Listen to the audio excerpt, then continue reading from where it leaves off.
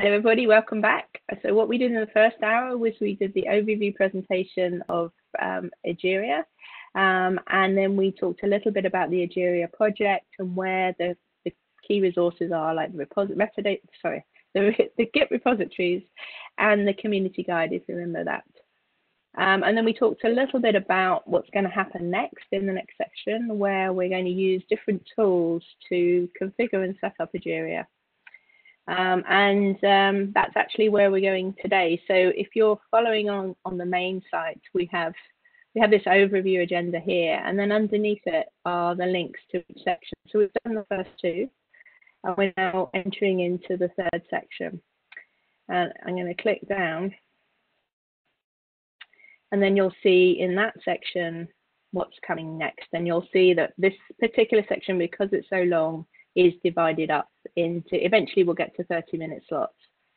A little trick, if you look at the URL, they are all numbered according to where we are in the hierarchy. So we're on day 1, section 3, and this is running Egeria. The first thing that happens here is we're going to dive into the details, but just to let you know that there are many choices in the way that you run Egeria. At the end of the day, Egeria is a jar file with a main. So we can run it directly on the machine, on your machine, if you've got Java, the Java runtime environment. We can run it in a container. So this is what we're going to start with, is running it in a Docker container that's already been built. We're also going to take that single container, because that gives you an Egeria runtime, but given Egeria is an integration technology, isolating it in its own container where it can't talk to anything is not so helpful. So we're then going to take that image, that container, and run it in with other containers that have other technologies such as Kafka and things that we might want to integrate. That's stage 2, and then you'll play with some of the capabilities there. And then the final stage, we're actually going to use Kubernetes, and partly we're showing you these different methods so that you get experience with the different ways of running Egeria. And basically this will create the same environment that you see in Docker Compose, but with Kubernetes. And Kubernetes gives you an active managed orchestration, whereas Docker Compose starts everything and then its job's done.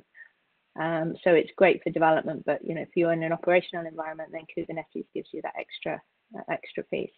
So as I say, we're going to start with Docker, then go on to Docker Compose, and then on to Kubernetes throughout today. Tomorrow, which is the developer section, we're actually going to take Egeria off of GitHub and build it.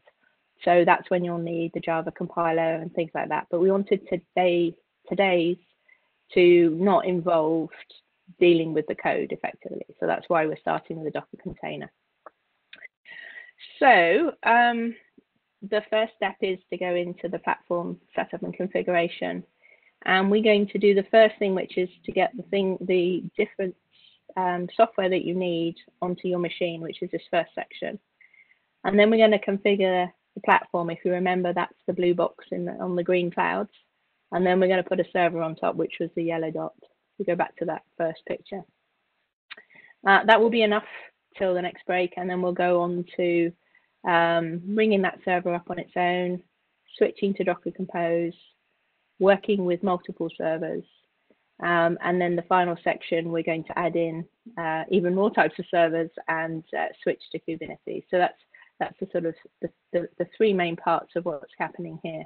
So if we go down into setting up the prerequisites, the 2 main things we need are Docker, which is the runtime to run our image, and Postman, which is a REST interface a client tool that allows you to type in REST interfaces and then fire them at the server. And this is really nice because you can see all the parameters and the responses coming back. And so that's the second bit. Now, we've assumed that you don't know these tools. So these first 2 links tell you how to download and bring that software onto your machine. Then if you go into the Docker tutorial, this will tell you about where to get the Egeria no, sorry, the first one tells you where to get the Egeria Docker image, but it's actually here.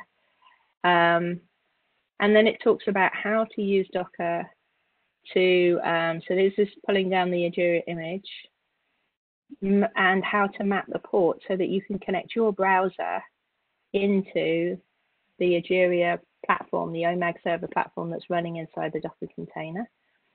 And the Docker, when you start the container, it will automatically bring up the platform. And then we'll look at the Docker desktop, and it just goes through how to start and stop your container. We then have a little play, because there's an ability to basically launch the browser, and then we have a little play with Swagger, and you'll get to run what we call the platform origin method, and then we come back, and then there's other useful things. So if you double click on this white space here, it opens up this, and you can see the logs for running Egeria.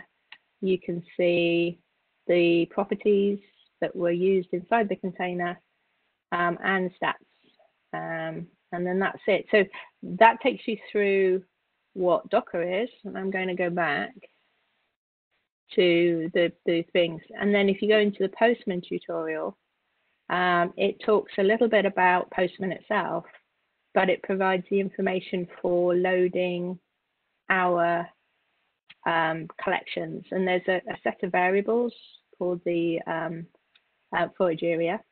And then we have a whole set of pre-canned methods, sorry, requests, and that's these. And these will make the follow-on sections much easier, because all of the REST commands that you need are already typed in, and so you can just select them and issue them as you're working through. So both of those tutorials are worth going through, because they set up a lot of the groundwork for your work going forward. And again, we have the test yourself, so you can either look at the questions and think about them as you're going along, or pick it up afterwards. But all of the answers are in the sections. So without further ado, I will hand it over to yourselves to have a go with this section, the running Egeria prerequisites section.